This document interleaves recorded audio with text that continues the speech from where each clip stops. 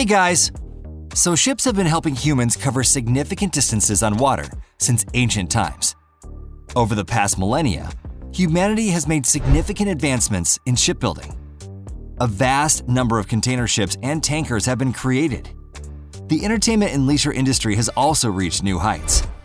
Enormous cruise liners are being constructed, growing larger and more luxurious with each passing year. In today's video, you'll get to see all these huge ships of various classes, from aircraft carriers to cruise liners and icebreakers. As of today, the primary global trade system is shipping.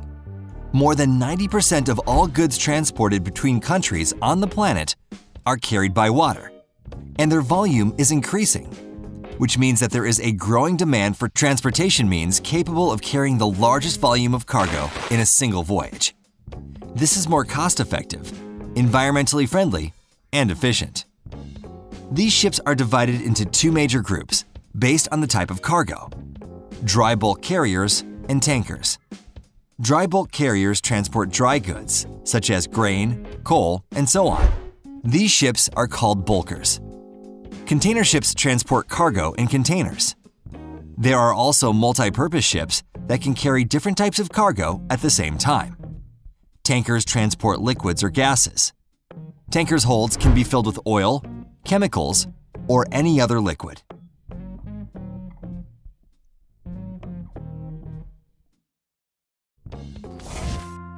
Until 2009, the world's largest tanker was the Knock Nevis. Today, only its anchor remains. It's kept in the Hong Kong Maritime Museum. This tanker had a complicated history and changed ownership multiple times. It was designed and built by a Japanese company in 1974. Throughout its history, it underwent several modifications to increase its capacity. After reconstruction, this monster of a ship had a displacement of 657,000 tons when fully loaded, with a length of 458 meters.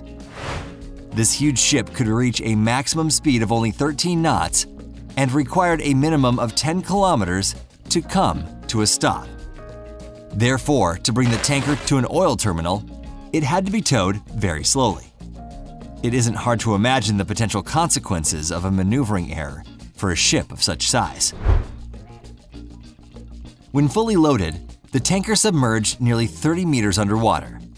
Due to its dimensions, the tanker couldn't pass through the Suez and Panama Canals, and it was prohibited from crossing the English Channel, as there was a high risk of running aground. Today, some of the largest tanker ships that can be found on the world's oceans are South Korean tankers built in the early 2000s at the Daewoo shipyard. This company, along with the other two members of the Korean Big Three, Hyundai and Samsung, doesn't only manufacture automobiles and household supplies, but is also involved in shipbuilding. 4 tankers were built for transporting crude oil from Persian Gulf countries. These ships' total length is 380 meters, and their width at the widest point is 68 meters. The tankers are painted white to minimize heating in the sun. 3 of them do not go out to sea as of today, but serve as coastal oil storage facilities. No matter how enormous and capacious supertankers may be, they are not the longest ships.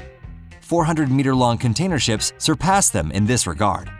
Several of such ships are typically built based on a single project. There are currently several competing projects in the world. The newest among the giant container ships is the CMA CGM, which embarked on its first commercial voyage in early February 2018. Its closest competitor is the MSC vessel, built by Samsung Heavy Industries. The ship is 400 meters long and is the world's first container ship capable of accommodating 24 rows of containers in width, thus increasing its capacity. The use of containers significantly simplifies and reduces the cost of both shipping goods by sea and transporting them from the ship to the end consumer. This is how most of the goods from Asia are delivered to Europe and America. However, despite their large size, the weight of the cargo carried by container ships is only half of that carried by tankers, because the average density of cargo in containers is lower than that of oil in tanker tanks.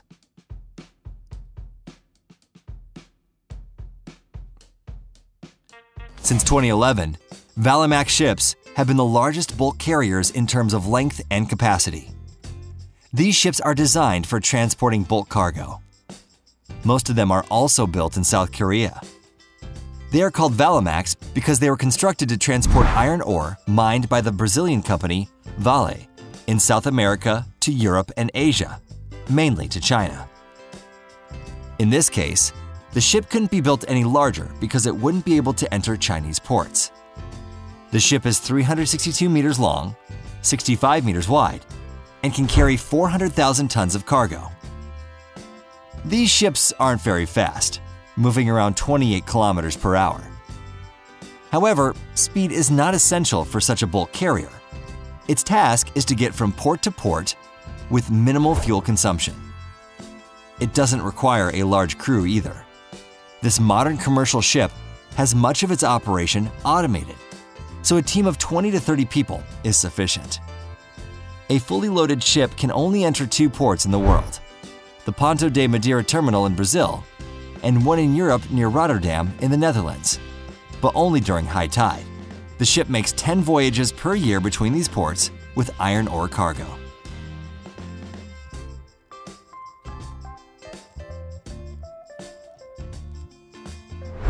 Besides mass-produced or serial tankers, bulkers, and container ships, there are also unique vessels that perform special tasks.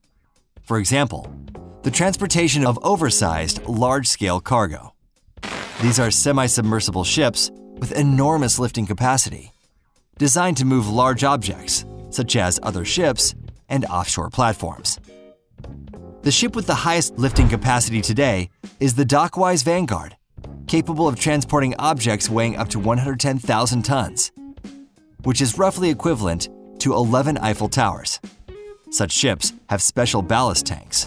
By filling them with water, these ships can submerge deeply while remaining afloat. If, for example, a damaged ship needs to be transported, they go under it and then pump water out of the ballast tanks to resurface.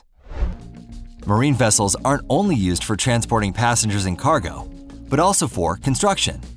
The Pioneering Spirit is the largest ship in the world used for transporting offshore drilling platforms and laying underwater pipelines. The ship belongs to a Swiss company, but navigates under the flags of Malta and Panama. Until the end of 2019, the Pioneering Spirit participated in the construction of the Nord Stream 2 pipeline between Russia and Germany. The ship is 477 meters long, 382 meters high, and can reach a speed of 14 knots.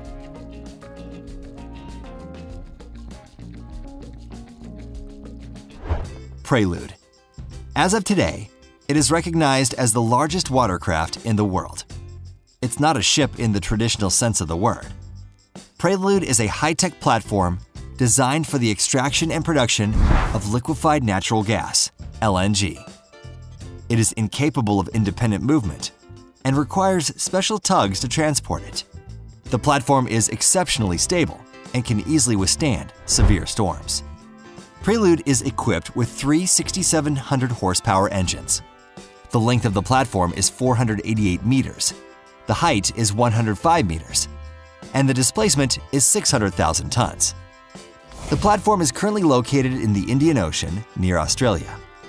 The construction and testing took place off the coast of Korea.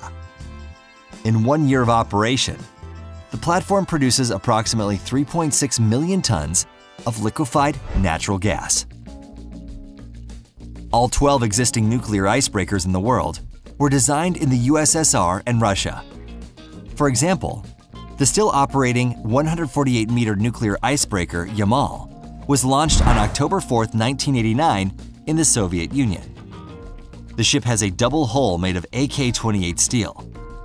The outer hull has a 5-meter length ice belt with a thickness of 46 millimeters in the ice collision area, while the thickness of the outer hull in the other areas is about 30 millimeters.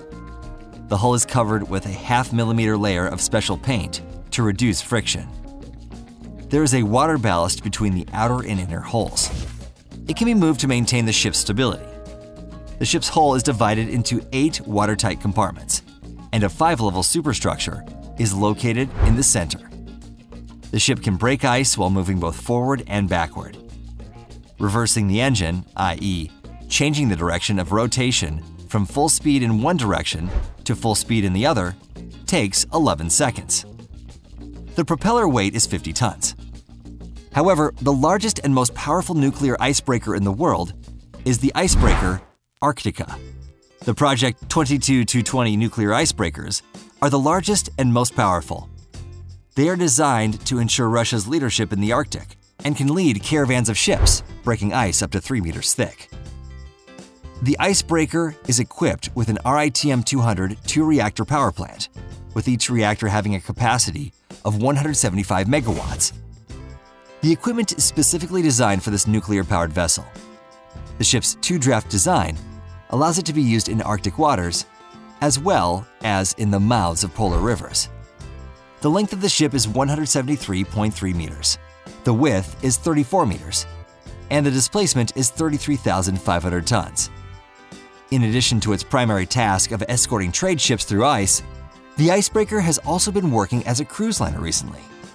Now anyone can visit the North Pole for around $30,000 to $40,000. During the cruise, the ship offers a restaurant, a gym, a sauna, a swimming pool, a library, a music salon, and satellite television.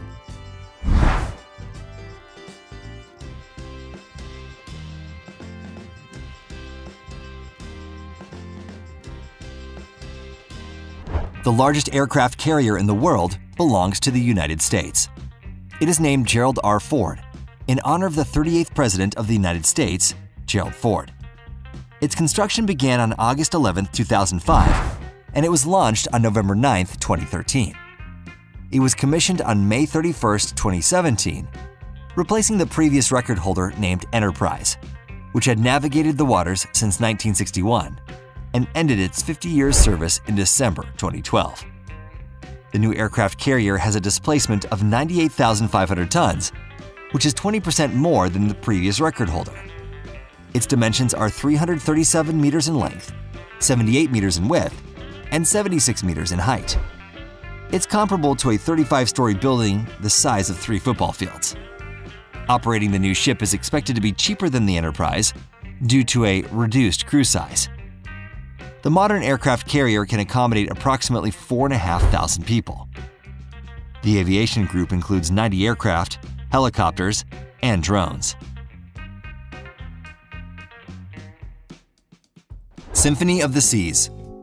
This cruise liner is the 4th ship in the Oasis class and is currently the largest passenger ship in the world.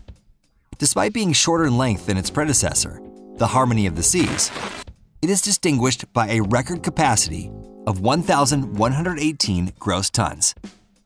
The liner is 361 meters long, whereas the Eiffel Tower is 324 meters tall, and the infamous Titanic was only 291 meters long. Its width is 47 meters, and its height is 72.5 meters. The ship can accommodate 6,680 passengers. There are 16 guest decks on board, as well as about 24 restaurants and 24 pools. There's also a water park, a basketball court, and even an ice rink. The liner operates between major tourist destinations around the world. During the cruise, the travelers visit Spain, Mexico, and Costa Rica. The liner's routes change regularly. The ship sails under the flag of the Bahamas. Well, that's all for today, friends. Smash that like button if you found this video interesting. Let me know what you learned in the comments, and we'll see you next time.